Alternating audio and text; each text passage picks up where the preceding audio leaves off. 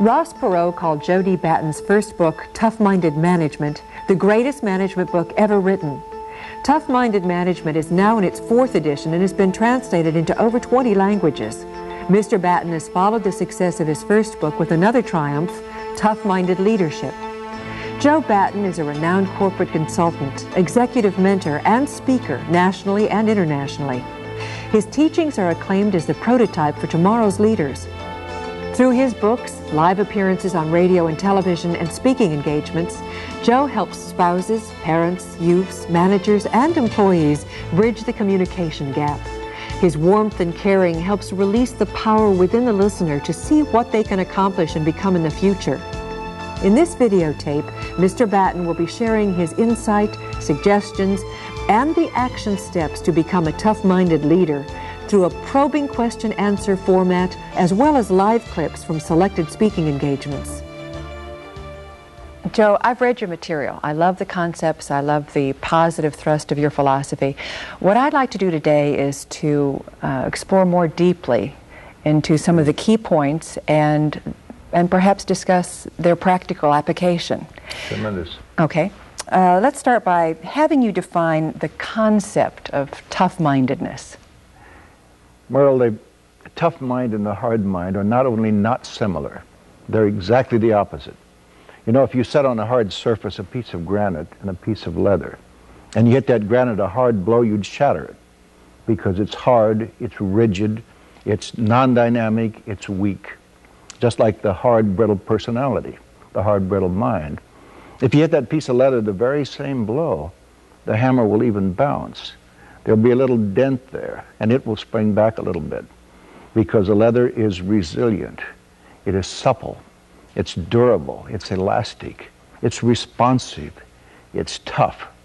And so I think the future belongs to the person whose mind is open, growing, stretching, and tough in the real sense of that word. But one of the things we want to establish this morning so very, very clearly is that the hard guy, the hard gal is out. That's the past. Anybody with rank or title can push, can drive, can tell people what to do. But it takes a lot of man or a lot of woman, a lot of person to lead.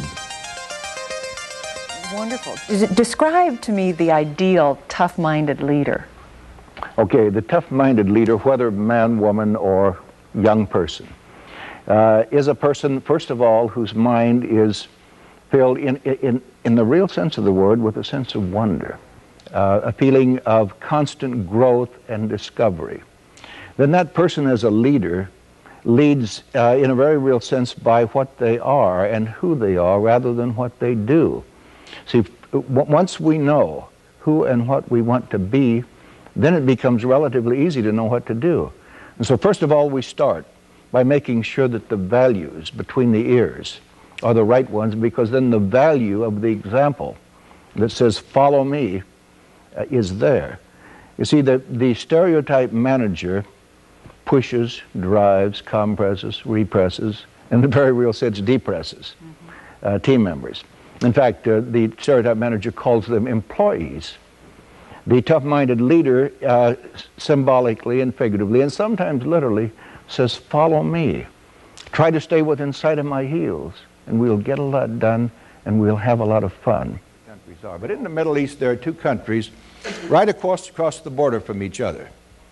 Both of these countries have large sheep or mutton industries. In one country, it's very profitable. In the other country, it's often quite unprofitable.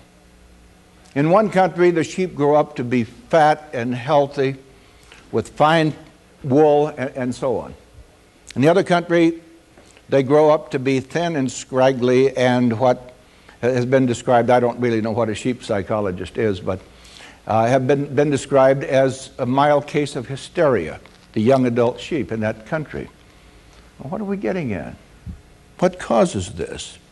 Think with me, please. Now, this is true. This isn't something hatched up to make a point. In one country, the shepherds walk in front of the flocks. In the other country, the shepherds walk behind the flocks. In those countries where the shepherds walk in front of the flocks, no, let's take the other one first. Imagine, if you will, I'd like to ask all of you to imagine, to the extent that you can, that you're a young sheep growing up in the country where the shepherds walk behind their flocks. As long as you can remember, from the time you were a lamb, an infant sheep, you always heard and felt the force of authority coming from behind you. Are you with me? You never dared to leave the flock if you tried to get out and exercise some individuality, searching for some fresh grass or water or shade or to play with the other lambs. You could never do it. A dog is sent out to round you up, or you're wrapped alongside the head with the shepherd's crook, or he yells at you and you go back into the flock. And you stay in front of him, and he drives you. And as the months go by, you become compressed, repressed, and depressed. And you don't eat very well. You don't get much extra exercise. Now, it's been proven in that country that the young adult sheep often stands in the midst of deep grass and doesn't even eat. It's like the person who goes home from work at night, who's been pushed and compressed and repressed and depressed all day. They got a knot in their belly. Good food doesn't sound that good. Maybe an extra drink does to loosen it up. But, but who really needs that? And so it's not very profitable. In the other country, imagine that you're a young lamb. As long as you can remember, you can always see the good shepherd. Maybe that's what the Bible meant. You can always see the shepherd up ahead of you. If you want to get out here and experiment and play with the other lambs and run around and have fun and develop some individualism and eat a lot, wind up tired at night so that your muscles grow and you get big and fat, you can do it. All you have to do is catch up. That's a leader. The other one is a pusher. The tough-minded leader puts in front of his or her team every day, or his or her family, or whoever they're dealing with, a person who is, first of all, expecting the best from the person in the mirror. They understand that excellence is not just a buzzword that to repeat ad nauseum. Excellence means this: to give a thing your best shot and know it, and to be committed to doing that, and making sure that as life goes along, those intervals of excellence get closer and closer. We're in no sense talking about perfection. When an executive says to me, Joe, I'm a perfectionist, I say, gosh, I'm sorry to hear it. And they look startled. Well, I thought you would think that was, say, oh no. If you're committed to perfection, you are on a collision course with certain failure. But if you constantly are committed to using your resources at a given point in time in the best way you can, and you know it, and you allow that gratitude to and for you to continue to fuel you internally, so that your capacity to give and expect and lead continues to grow, that's what we're talking about. We're talking about a bunch of other values. The capacity, the desire not to tell but to ask. And to carry that further, to ask, to listen, and to hear. Now, there's a big difference between listening and hearing. For instance, if you listen to me, Merle, today as we chat, you'll perceive the words that I use. But if you hear me and I do my job, you will understand what I mean. So we teach ask, listen, and hear to determine wants, needs, and possibilities in that order. What are some tough-minded attitudes? Oh, I love that question. Tough-minded attitudes. I think really of the collective term attitude as containing many tough-minded components. But okay, so for a total leadership style of a total tough-minded attitude, I see these as components. Loving life. Learning to love that person in the mirror so you can love other people. Getting in touch with your strengths so you can amplify and help unleash and focus the strengths of other people.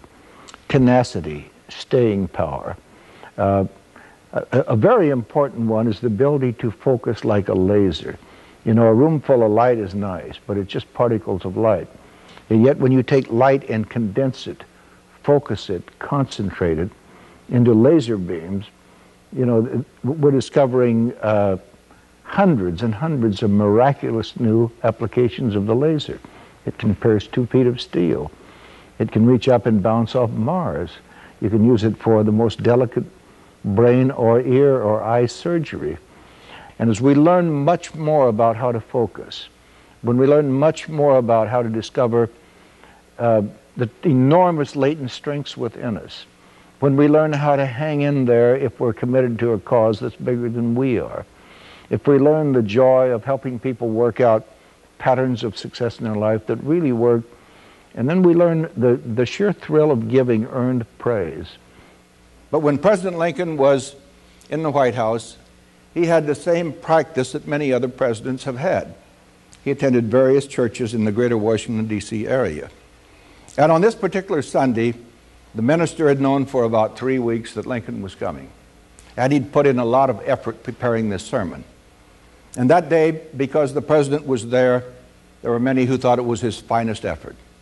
And when it was all over, President Lincoln and some of his staff were walking outside. Secretary of War Stanton and Lincoln got into the carriage to go back to the White House. Secretary Stanton said, "Mr. President, what did you think of that sermon?" And Lincoln said, "Now that you ask me, I have to be frank with you. I didn't think much of it." And this was actually overheard. Secretary of War Stanton said, "Mr. President, what was the problem? Why didn't you?" And Lincoln said this, and please remember this the rest of your lives. I ask you to. Can't tell you to, but I'm asking you to. He said, because he didn't ask us to do anything great. One of the very central core values is caring enough about you to care enough about other people. And I put it that way very deliberately. Unless you believe there's some greatness in you, you flat out will not be able to perceive and ask for greatness in others. And again, Lincoln said, he didn't ask us to do anything great. So I believe deeply, gentlemen, that if we love our people, and did you expect to hear the word love from this old tough ex-Marine here? Love is the toughest emotion there is. You say, sissies talk about love? Sissies talk about love? Vince Lombardi, when asked what was the secret of the success of the Green Bay Packers, said these guys love each other. Let's go back to some leadership questions. How does leadership by expectation differ from traditional management concepts now used by American industry? Okay. Tune in on a typical manager's conversation, managers, and you'll hear him or her talk about running a department or running a division or running a company. Stop and think about how silly that is. If you try to run something, a family or a relationship or an entire company, that means you're pushing it. You're forcing it. It's really as silly as terms like value-driven and market-driven and data-driven, which one simply cannot do at all. Our values, if used productively in an unleashed, focused way, our values lead us, they stretch us, they give us something to reach for. Our customers should lead us. We should become customer-led, customer-responsive.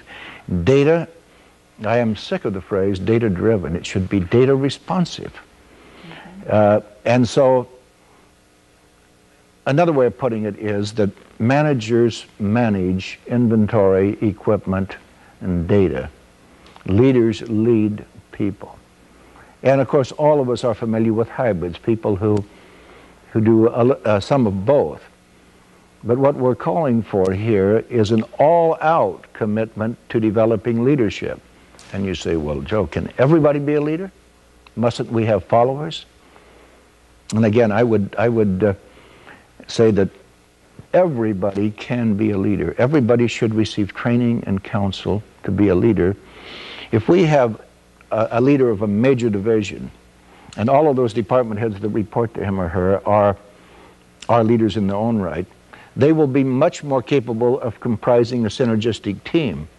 Now, if we drop below that level and people at the working level, out on the line in production or out selling or what have you, and each of those are constantly being led, helped to unfold and expand as personalities. They feel significant and empowered. They feel valued. They feel listened to. They will then follow in the real sense of the word and empower that leader. Mm-hmm. So the manager, for instance, can manage his department well and can lead in terms of ideas, creativity, in meetings, in corporate decisions or whatever. He can still be a leader in other aspects and still be a good manager. No, you can be a... No? I wouldn't agree that he can manage his department well if he... You know, we become what we say. We not only become what we think, we become what we say. So as soon as he sees himself, I manage my department, it's much like I run my department. I can manipulate. I can move them around on the chart. I can drop them into convenient slots. They are simply resources for me to achieve my objectives. That's the typical managerial way of looking at it. But if on the contrary, it says, let's get rid of the M word, manager, and let's focus all the way throughout the warp and woof and weave, the whole fiber, the whole texture, the whole tapestry of the organization. Let's saturate it with leadership ideas, concepts. You know, what you're suggesting is what it calls for is almost an entirely new vocabulary in the corporate world or in the industrial world. That's kind of a monumental project. And I agree with you when you say in your material, we are what we say. We become what we say, and we repeat certain phrases or certain titles, certain concepts so often that we believe them whether we even think about them or not. How can we begin to initiate this change? Well, first of all, we've supplied in the new book 135 terms in the glossary. We've actually defined these terms. For instance, I think that it's virtually totally new to the American vocabulary to talk about reversing the G's.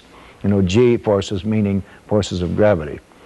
So at the core of all these things we're talking about, as you make the change from manager to leader, we're talking about releasing something like 80 to 90 negative G forces of the past that pull us backwards and shackle us to the status quo and to yesterday.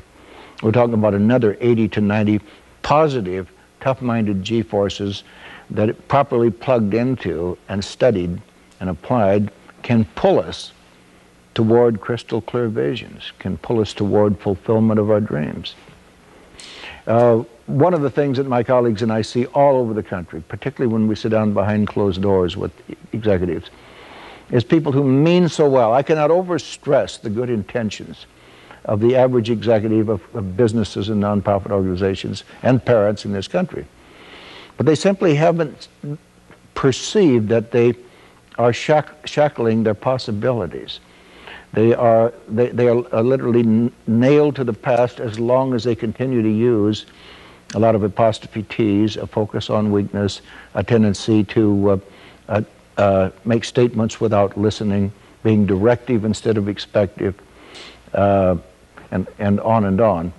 And so being able to change those habits around so that you plug into all of these possibilities that we call the positive G-forces, where you begin to look at a person in terms of their strengths, not their weaknesses, where you begin to ask instead of tell, where you begin to stretch and pull and expand people instead of push and compress and depress, where the major decisions in your life, and even the minor ones, are conditioned by dreams and goals bigger than you are.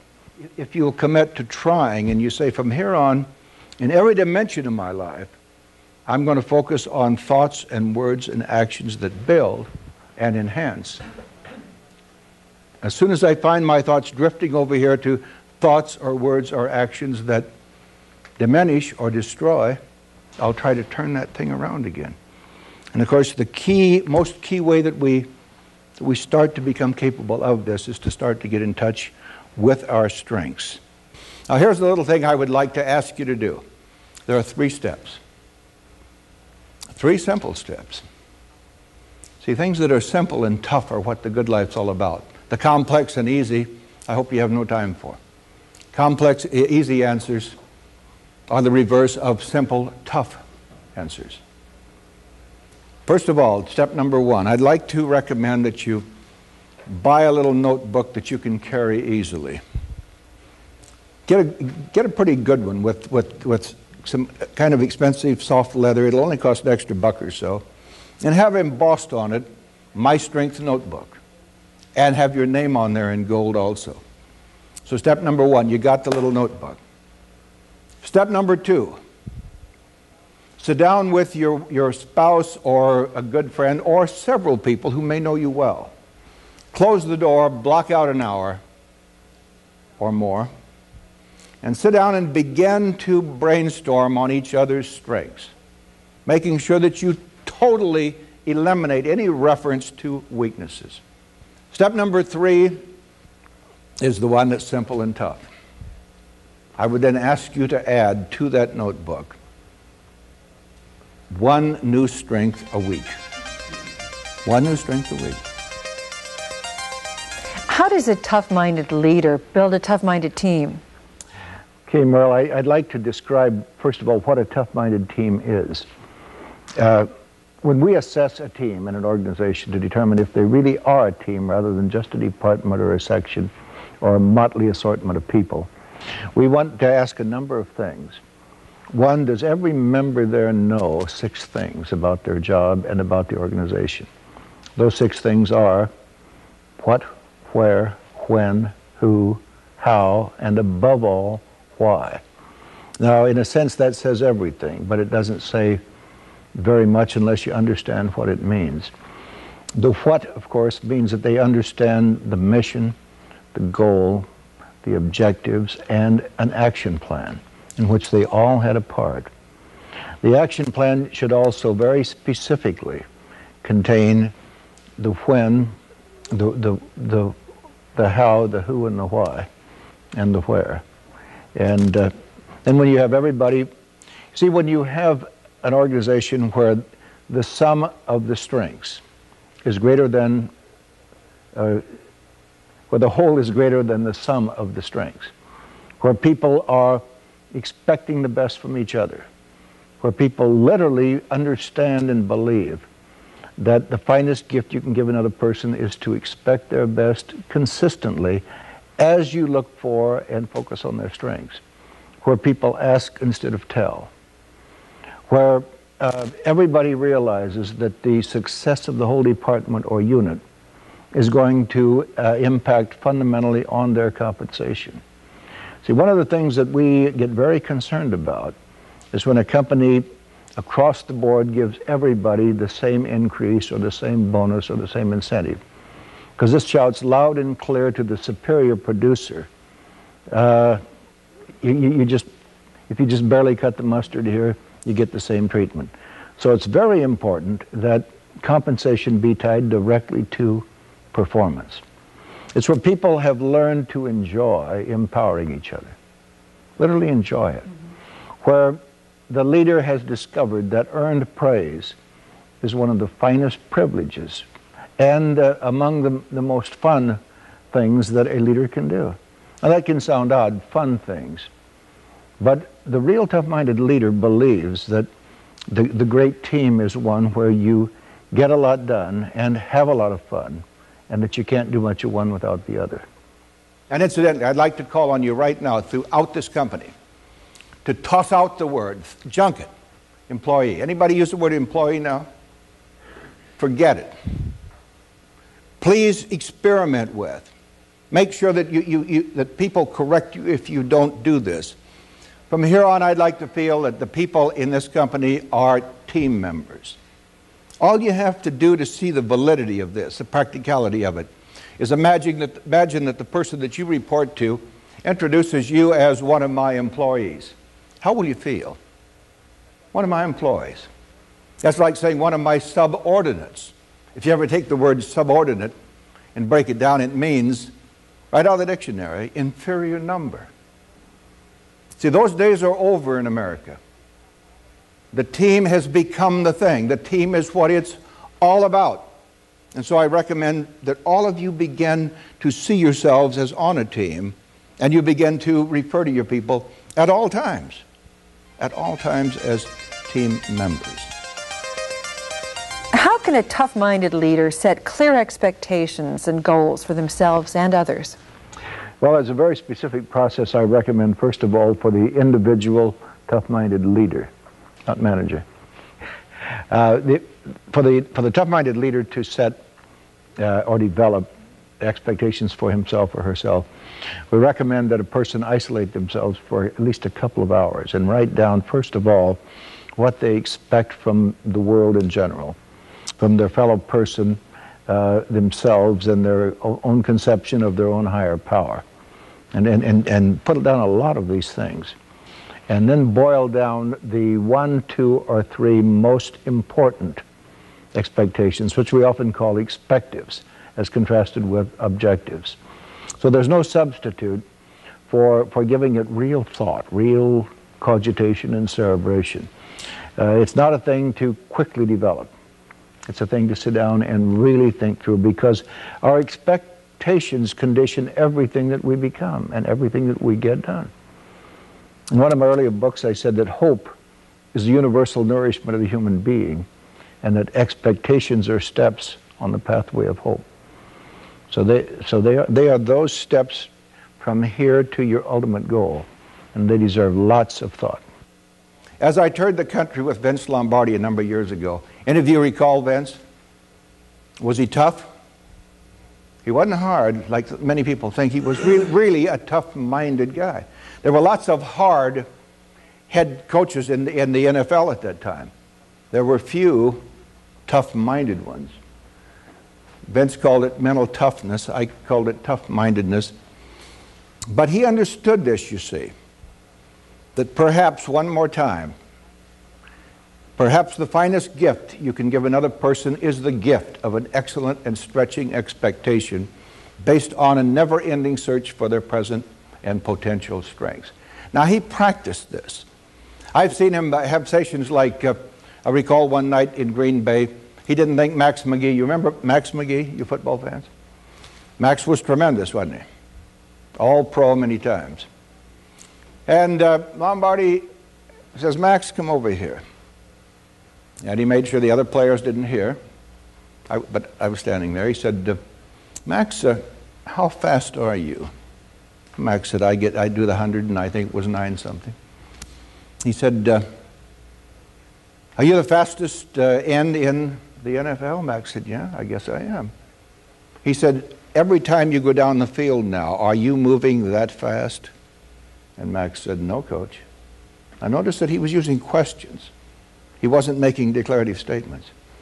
Max, do you think you could go quite a bit faster every time you go downfield? Yeah, coach. And he looked right at him. You know, Lombardi almost had to look at his belt buckle. Max was big. He said, Max, do you understand that I'm asking you every time you go down that field to go as fast as you can? Max said, right, coach. He said, then I'm expecting you to do it. Do you read me? McGee grinned, but he was serious. He said, yes, coach. And he went out and he did. Notice what happened. See, he focused on the guy's weakness. Focused on McGee's strengths. He made no reference to his weaknesses. He didn't say, Max, here's what you aren't doing, or what you didn't do, or what you can't do. Those lousy apostrophe T's that great leaders have no time for. He didn't use any of those. And he didn't make declarative statements. He asked questions. Max, can you do this? How do you feel about this? See, Max felt that he partially authored. He felt a part of that decision that was made. And believe me, it was a decision. Because when Lombardi said, then I expect you to do it. A decision was made, not a tentative statement. You see, when we push people, when we tell them, when we use apostrophe T's, when we focus on their weaknesses, no matter how firmly we say it, we aren't going to get a heck of a lot done. Certainly not their best. But when we ask them, and we listen, and we hear, and they know we want to know more about their wants and their needs and their possibilities, and we get this commitment following the involvement, then when we ask firmly, and believe me, in tough-minded management, sure we say love is the toughest mind emotion. Sure we say we ask, we don't tell. And we stress the need for, whenever feasible, making sure that your team member understands not just what to do, but the what, where, when, who, how, and above all, the why of what you're asking them to do. And then the tough-minded leader expects it and makes it very clear. Joe, how would you define communication? Oh, I love that. First of all, let's define dialogue. That lousy word that is overdone every way we turn. Guys, I heard repeatedly recently that we were going to start a dialogue with a certain foreign power. And each time I wanted to say, why? Dialogue only means two or more people engaged in monologues. That's the technical definition. Communication, I'm leading into this because communication is a word we hear so often. I think it is almost overused, but certainly understood. And it means four beautiful words. Four words that get out everything, really, all the warp and woof and weave of the tough-minded leadership style. It means shared meaning, shared understanding. I've recommended many times over the years that executives just put the four words, shared meaning, ... shared understanding, up on their wall and let it soak in. When you say shared understanding, again, we touched on it earlier, I think there has to be a way sometimes to get our own egos out of the way so that we can truly get into how someone else is feeling, to hear what they say. How do we do that? How can we put our own egos aside and try to understand what that other person is trying to communicate? We tend to obtrude or build buffers between ourselves and other people in the absence of sufficient ego or knowledge of our own strengths or self-confidence. In other words, if I believe enough in me and I like me enough, I won't even have any tendency then to build any buffers between us. I'll be able to ask, listen, hear, care, and really listen with my mind, my heart, and my spirit. If I don't feel very, very secure, in other words, if I don't have enough ego, I will probably do some things. I may ask my questions or make statements in a hedging way that makes you respond with an equally hedging or semi-defensive thing, and all we'll have is dialogue. Mm-hmm. Okay. See, we can only build shared meaning, shared understanding, or real communication with our team members by being open, by being real, by being what we call emotionally vulnerable, where you keep your guard down. You know, I'm not talking about physically, but where you keep your emotional guard down. And you let your people in, their wants, their needs, their problems, their possibilities. And you let you out. But when you sit down with your people, have the confidence to ask, to listen, to hear. And then you see, when you agree on those major decisions in your department, or on a particular piece of work, they feel part of it. They feel valued. They feel affirmed. They feel confirmed. They feel assured. They feel reassured.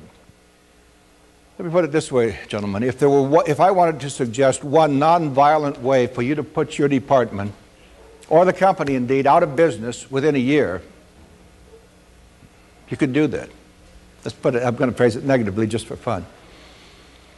If everybody here and everybody in the company decided, I'm going to get everything I can get from the moment I get up in the morning, from my family, from my team members, from the people I report to, from my community, from everybody around. I'm going to get all I can get for me. Within days, if you did that successfully enough, you'd feel a pall of discouragement and bickering start within the company. You'd begin to see finger pointing. you'd begin to see what's in it for me. What can I get from you? So you see, we're not talking about a cute little term called go-getter and go-giver. We're saying that's a lousy way to live and work. And the person who wants to really lead, who says, follow me, try to stay within sight of my heels, we'll get a lot done, we'll have a lot of fun, is saying, what can I give you in terms of example, inspiration, perspiration, dedication, clear and stretching expectations? Since motivation can't be given, how can a tough-minded leader create an environment for self-motivation? Okay, that's in a nutshell the principal role of the tough-minded leader. We've said here that the tough-minded leader is above all analogous to a compass that provides direction and pull. Now, so it's very important to realize you cannot reach out and motivate people. You need to provide a climate, a relationship, an example that helps them motivate themselves. But let's take a look at the meaning of the word motivation. If you take the word and break it down and you spell it motive-ation or motive action, which is what it means, and you classically transpose it to means action to achieve motive. That's essentially what motivation is. So when you help an individual, of course you must do it first to be able to do it effectively, to help an individual clarify their motives and then develop the program of action to achieve them, that in the very down-to-earth nuts and bolts way is what motivation really is. So you set up a climate of motivation in an organization when you first clarify the vision, the mission, the goals, the philosophy, and as we get right on down now, goals, objectives, action plans. Those are all levels of motives. The action plan indeed are the steps, the tactics needed to fulfill the strategy that has preceded it. Now, so that's the way you look at it corporately, divisionally, or departmentally. In individual life, then, if you're sitting down privately to mentor with or counsel with a person who needs a higher level of positive motivation, step one, you want to help them discover who they are. Then help proceed beyond that to who and what they want to be. And then set programs, help them develop programs of action to become that kind of person. And then secondarily, programs of doing. The action plan, the doing steps, should always be preceded by the being steps. Now this is a very crucial thing. Across the nation today we have most people, I'm tempted to say over 90% of the young people, young today and those who were young yesterday, who are being pushed into making decisions on what to do without ever being helped to determine who and what to be. So being should always precede doing. And what we're really calling for, as I said right at the outset, is to move beyond being managers. And again, if you don't have a managemental job here, that has nothing to do with it. You're still managing your lives. But I'm asking you to move beyond the M word to leading your life. And if you have people reporting to you, to leading your team members. A leader possesses a degree of power. How does a tough-minded leader use it? A real leader, even in a small section or within a home, possesses lots of power. And I'm talking about the real definition of power now. A moment ago I mentioned that Gandhi led millions and millions of Indians to freedom from the so-called British yoke without any power of the usual kind. Economic, social, political, financial, and so on. But he had real power. The power of an example, the power of quality thinking, the power of stretching and clear expectations. So the leader, no matter at what level, they might be leading a very small unit, but when they realize that they have the opportunity to either enhance or destroy, to some extent, that person, that's power. Let me elaborate on that. If you believe, as I do, that nobody can live in neutral even for a second, then there's a real tough, and it can be a liberating or frightening thought. But I want to be sure and share this with you. We really only have two options in life. We can say them 400 ways. But we really only have two options, and that is to make sure that every thought, word, and deed either builds or destroys, because we can't live in neutral for even a second. So it can be liberating when you say, hey, that means the rest of the years of my life, I just realized that that I have an opportunity every minute of the day to enhance or build something or someone. And I don't have a moment to waste by backing away from that opportunity to destroy or diminish any person or anything. So we're not talking about anything, you know, that's out of sight or out of reach or unrealistic. We're saying that we can start today, begin a process of retooling, and it can go on all of our lives, because I've never yet met the perfect person. And so if we can say, certainly I'm not perfect, I'll fail, I'll have setbacks, but every day, at least in very small increments, I will make significant progress in making sure that every thought, every word, every action, in some way, enhances people or things. Joe, if you had only a moment to communicate something that could help a leader make positive changes in their lives, what would that be? 6 words. Never lose your sense of wonder. It is that fresh outlook on life, that evergreen outlook, whether you're 87 or 37 or 7, that can make all the difference. When you have that hungry, thirsty desire to acquire new growth, new insights, new experience, all the other things we've discussed will fall into place. Never lose your sense of wonder. So people, real, strong, tough-minded leaders love, and they show it. They feel it. They let it out. So I'd like to close with a few lines of poetry that is from my heart to yours. It goes like this. Isn't it strange that princes and kings, and clowns that caper in sawdust rings, and common people like you and me are builders for eternity?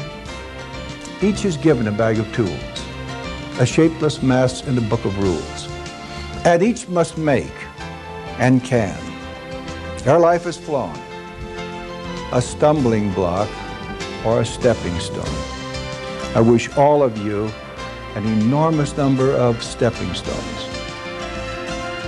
I love you all. Thank you.